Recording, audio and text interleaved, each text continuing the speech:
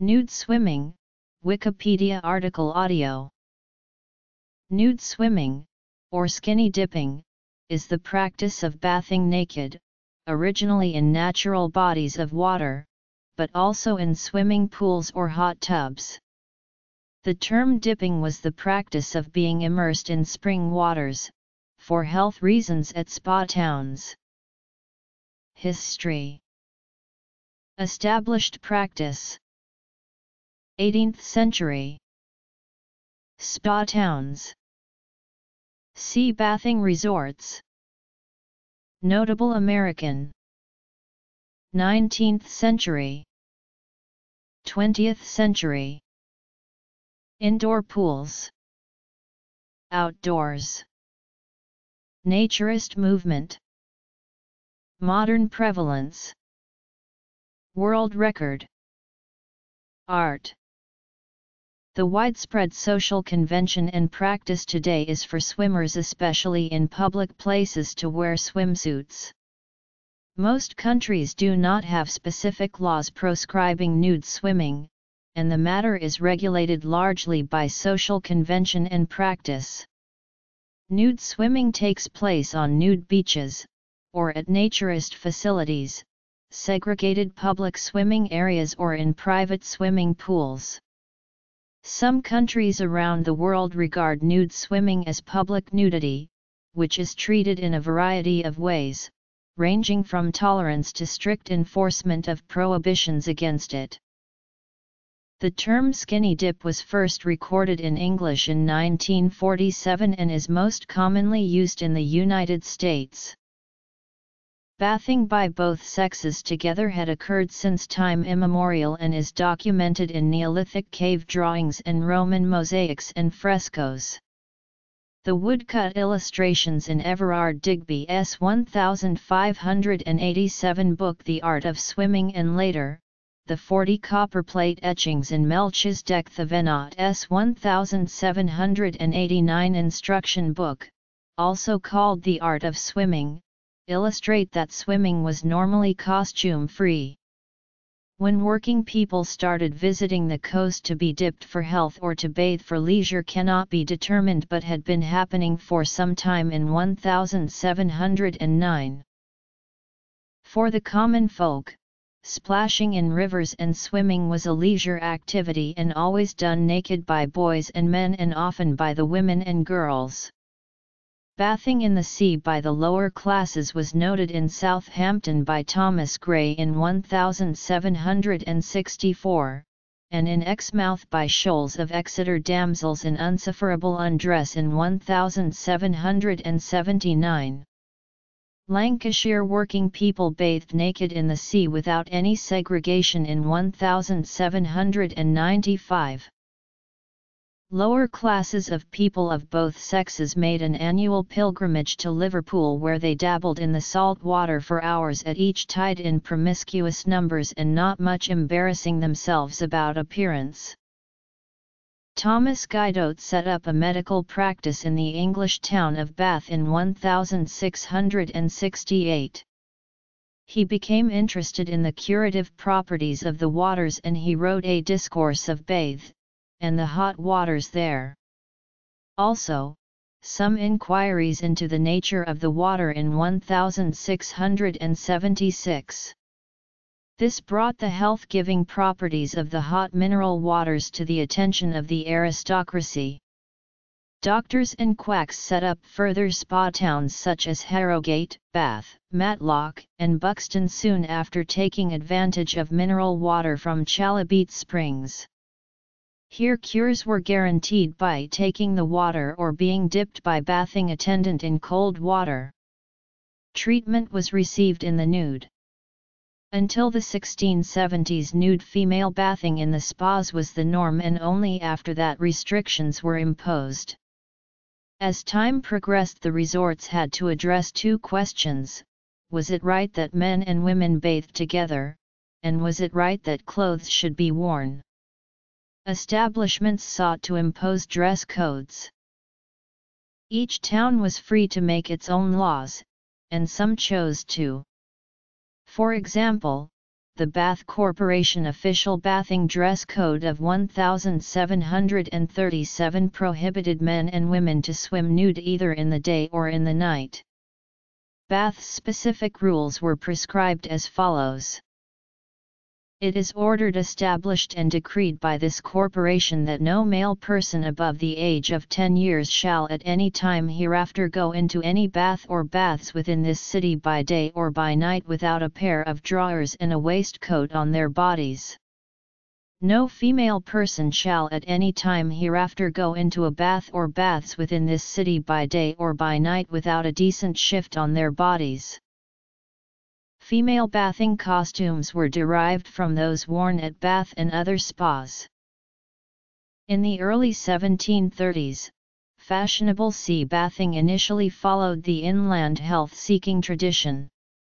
At English resorts such as Scarborough and Whitby, natural springs emerged from the cliffs allowing fresh water to be ingested and cold dip in the sea. The resorts modeled themselves on Bath, and provided promenades, circulating libraries and assembly rooms. While sea bathing or dipping, men and boys were naked. Women and girls were encouraged to dip wearing loose clothing. Scarborough was the first resort to provide bathing machines for changing. Some men extended this to swimming in the sea, and by 1736 it was seen at Brighton and Margate, and later at Deal, Eastbourne, and Portsmouth. Seeing them frolicking in the sea attracted sightseers to the sea spa resort. Working people also started to visit the coast to be dipped or bathed. In 1709, Walton records a man from Crosby having his daughters dipped in the sea to cure a skin complaint. Among notable Americans, Benjamin Franklin, an avid swimmer, possessed a copy of The Art of Swimming by Melchizedek Thevenot, which featured illustrations of nude swimmers. American President John Quincy Adams was known to skinny dip. At the beginning of the Victorian period, working people of both sexes bathed for pleasure without clothes. The genteel classes were bathing for health from using bathing machines. The men and boys swam naked while the girls and women dipped alongside them. Near the University of Oxford, an area for male nude bathing was known as Parsons Pleasure. The rise of the influence of Christian evangelicals caused arrangements for mixed bathing to be reassessed. Moral pressures forced some town councils to establish zones for the women and men to bathe separately. A half-hearted attempt was made to suggest to men that torso suits would be fashionable, but this was resisted by genteel swimmers who believed that torso suits restricted the contact between the skin and the salt water.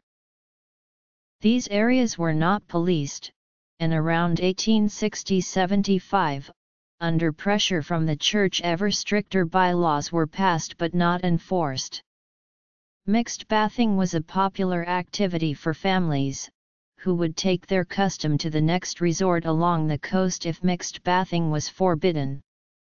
Resorts were trying to placate the evangelicals without upsetting traditional bathers by designating separate areas of the beach. Drawers, or calicans as they were called, came into use in the 1860s. Even then there were many who protested against them and wanted to remain in the nude. Rev.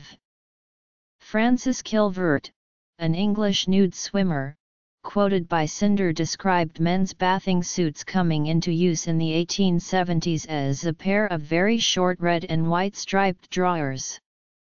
Excerpts from Kilvert's diary show the transition in the England of the 1870s from an acceptance of nude bathing to the acceptance of bathing suits. Kilvert describes a delicious feeling of freedom in stripping in the open air and running down naked to the sea. There are very few records of magistrates enforcing the bylaws. In 1895, Cosmopolitan reported, at most English resorts, buff bathing is available before 8 o'clock in the morning, while Brighton, Worthing, Hastings, Bexhill, Bognor and Folkestone still tolerated nude bathing at any time of the day, in areas away from the central bathing areas. In 1895, the Daily Telegraph, Standard, Daily Graphic and Daily Mail newspapers ran a campaign to reintroduce mixed bathing in all resorts, pointing out that its prohibition split up families and encouraged them to take their holidays abroad. Commercial pressure defeated the moral pressures.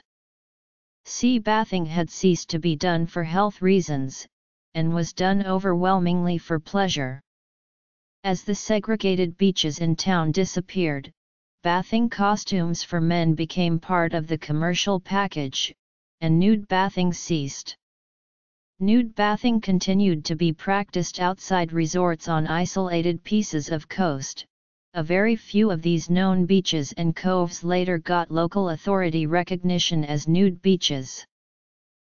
The introduction of mixed bathing throughout Europe and elsewhere certainly created pressure towards bathing costumes being worn by both genders. However, well into the latter days of the Victorian era, whereas all females were routinely wearing modest bathing attire, many boys well into their teens in Victorian England, even when in a mixed-gender setting, were still swimming and playing at the beach resorts completely naked. An article published on August 23, 1891 in the Syracuse Sunday Herald suggests naked boys of up to 15 years in age were problematic for American parents with daughters, and read. A bewildered American writes to the London Standard that he can't take his little girl to play in the sand at a British seaside resort without her being surrounded by crowds of naked boys. An English friend told him that they let their daughters play with naked boys of 10 years of age, but draw the line at 15.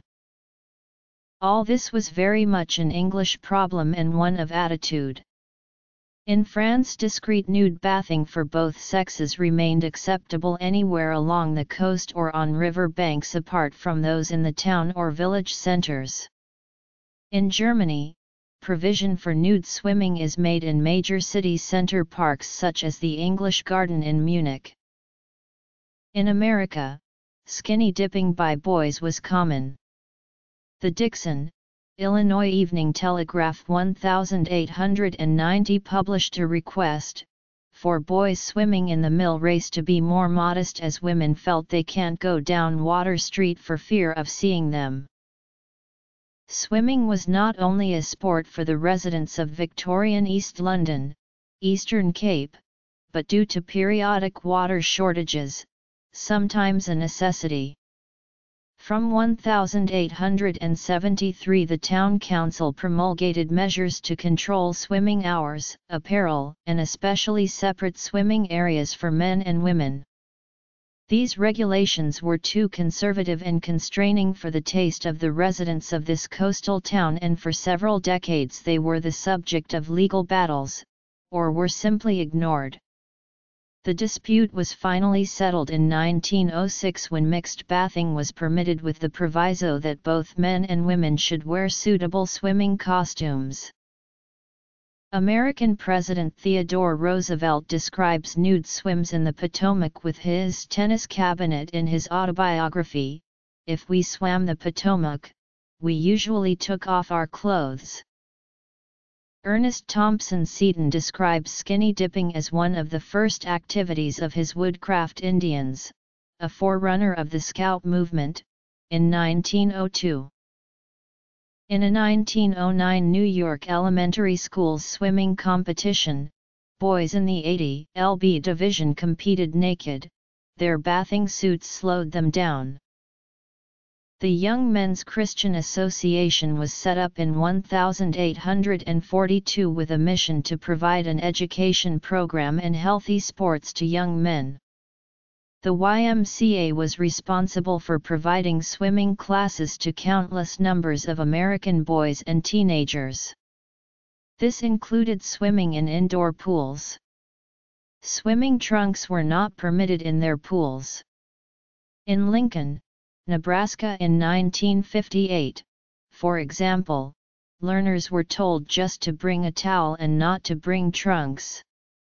In Sheboygan, Wisconsin in 1954, the Recreation Department reported that 404 youngsters had attended an 11-day swimming course where the boys were unhampered by bathing suits. When the YMCA began to admit females in the early 1960s, the wearing of bathing suits became a requirement. In Portland, Ohio in 1915, all boys and girls wore torso swimming costumes. The problem was that woolen bathing suits were unhealthy and harbored the cholera bacteria and typhus bacteria which infected the water in the pool. Both the cholera and the typhus diseases could be fatal. As a precaution, the pool was completely drained every 10 days. In 1910, sand filtration was introduced which reduced the number of bacteria present, but the safest way was not to wear woolen suits, and this approach was endorsed by the American Public Health Association.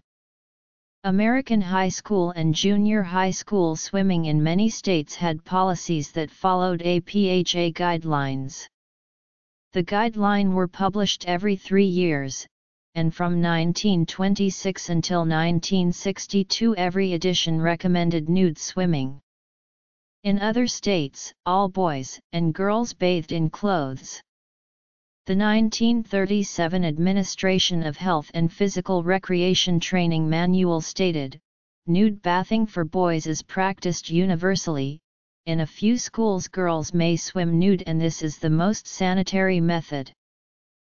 Nude female swimming was not allowed in most schools, both for modesty reasons and because it would be awkward to accommodate menstruating girls.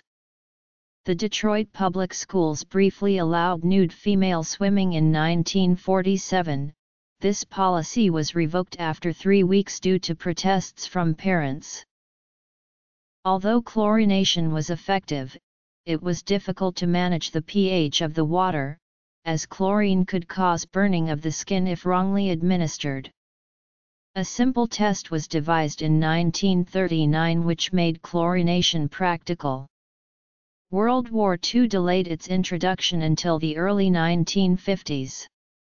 The October 16, 1950 Life magazine had a large illustration of boys swimming together in the indoor pool of New Trier High School in Winnetka, Illinois, and the caption didn't mention they were naked. The practice continued in the states that had a tradition of nude swimming. During the 1960s, as baby boomers were entering high school, there was a growing backlash against enforced nude male swimming, and by the 1970s, it had largely been phased out along with gender integration of pools. Male students protested the double standard of being required to go nude due to wool lint from swimwear clogging pool filters when it did not appear to cause a problem with girls' swim costumes. In any case, rising living standards post-World War II created a greater desire for privacy. In some English schools, Manchester Grammar School for example, nude swimming was compulsory until the 1970s. It was discontinued when it started admitting girls.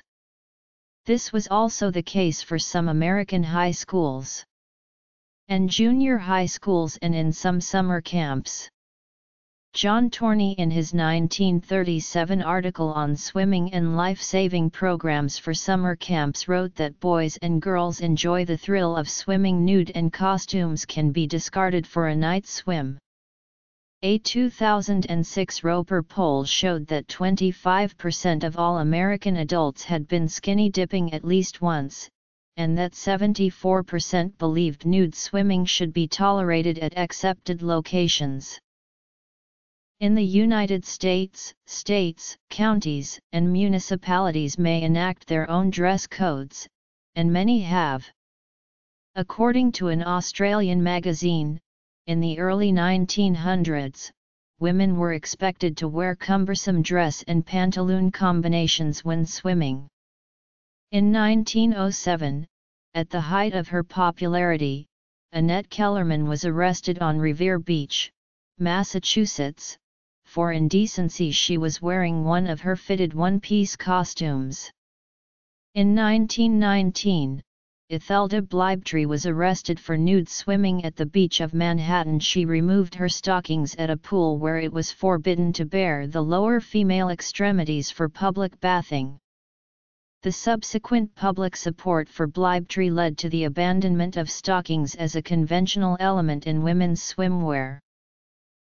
The 1912 Summer Olympics in Stockholm, Sweden were the first Olympic Games to feature female swimming as an event, and the costumes used, which became translucent when wet, caused somewhat of a scandal.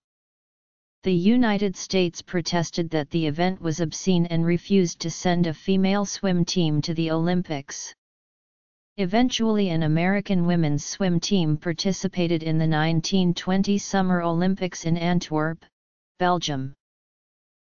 Nude swimming is fairly common in rural areas, where unexpected visitors are less likely. However, in some places even that type of swimming is prohibited by law. There is no federal law against nudity. Nude beaches, such as Baker Beach in San Francisco, operate within federal park lands in California. However, under a provision called concurrent jurisdiction, federal park rangers may enforce state and local laws, or invite local authorities to do so. Today, many swimmers in the United States confine nude swimming to private situations due to concerns about attitudes to public nudity. Since the early 20th century, the naturist movement has developed in Western countries that seeks a return to non-sexual nakedness when swimming and during other appropriate activities. In some places around the world, nude beaches have been set aside for people who choose to engage in normal beach activities in the nude. In many countries today, nude swimming mostly takes place at nude beaches, naturist facilities, private swimming pools, or secluded or segregated public swimming areas. Some Western countries, such as Canada and the United Kingdom, have no laws prohibiting nude swimming in public areas, but some countries around the world strictly enforce various laws against public nudity, including nude swimming.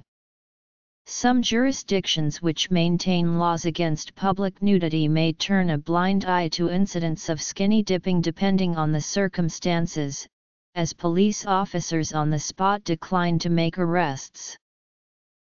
Conflicts have arisen in the United States on federally designated beaches, which are nevertheless patrolled by local police, since there is no federal law against nudity in these areas, but there may well be local ones. Skinny dippers generally deal with this by keeping an eye out for local patrols, who generally do not go out of their way to find violators, as long as it is not flagrant. In Germany, nude bathing is more widespread than many other countries. A 2014 study revealed Germans were the most likely of all nations surveyed to have been nude at a beach. The current world record for the most people naked swimming is held by BW Summer Festival and The Edge. The official figure is 744 people and was achieved on December 31, 2013 at Midway Beach, Gisborne, New Zealand. The annual Skinny Dip World Record attempt is part of BW Summer Festival's annual events program. Nude swimming was a common subject of Old Masters painters from before the 1800s and Romantic oil paintings, usually bucolic or in a mythological or historical settings. For example, Swedish painters George Pauli and Anders Zorn painted a number of nude swimming scenes. Late in the 19th century, painters started to render nude boys and men in a realistic setting. Domier bathers shows youths clumsily hauling off their clothes and a naked short stocky youth stepping cautiously into the water that represents freedom. Seurat's bathers Asnières uses similar symbolism to show the bathers removing their everyday identities to step into the momentary sunlight. The bathers in Thomas Eakins' The Swimming Hole each represent different stage in the artist's life. He prepared for this canvas by taking multiple photographs of his students frolicking at this location and overall portrays a happy physical unself-consciousness seen through the perspective of age and nostalgia for youth. By the 1880s this nostalgia for youth was a veneer carefully disguising a latent homosexuality. In contrast, there were poets and painters who would contrast free young beauty of bodies in the water with the approaching grind of maturity and responsibility. Henry Tuke loved to paint naked bathers in a soft idealized style, deliberately avoiding overt sexuality. Cézanne's monumental male bathers derive from memories of a happy childhood rather than direct observation. This was described by his friend Émile Zola as a time when they were possessed with the joys of plunging into the deeper pools where the waters flowed, or spending the days stark naked in the sun, drying themselves on the burning sand, diving in once more to live in the river. In later periods, depictions of nude swimming scenes became rarer, but more likely to depict straightforward contemporary scenes. The cover of the August 19, 1911 edition of the Saturday Evening Post had a Leyendecker painting of three boys. The cover of the June 4, 1921 edition had Norman Rockwell's painting No Swimming, depicting boys in various states of undress escaping from the local authorities. Notes. Bibliography.